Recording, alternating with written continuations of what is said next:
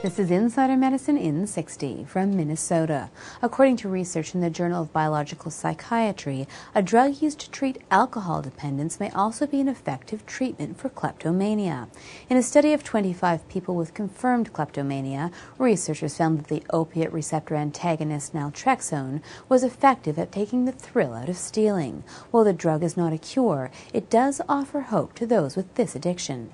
From Texas, according to research in the Journal of the American Dietetic Association, vegetarians may be at higher risk for eating disorders. In a study of 2,500 people, researchers found that vegetarians ate healthier and were less likely to be overweight than non-vegetarians, but were also at increased risk for binge eating and unhealthy weight control behaviors, such as self-induced vomiting and taking diet pills and laxatives.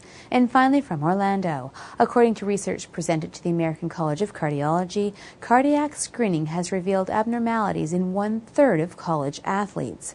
In a study of over 1,300 college athletes, up to 37% of those who underwent an electrocardiogram tested positive for abnormalities. The most common abnormality was left ventricular hypertrophy. For Insider Medicine in 60, I'm Dr. Susan Sharma.